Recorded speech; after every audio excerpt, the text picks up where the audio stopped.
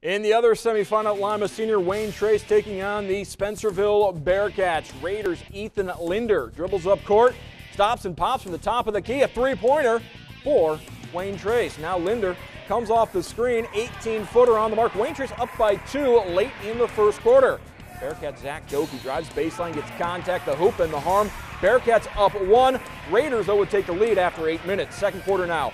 Spencerville on a 4-0 run. Goki, 17 points. Bearcats up by 3.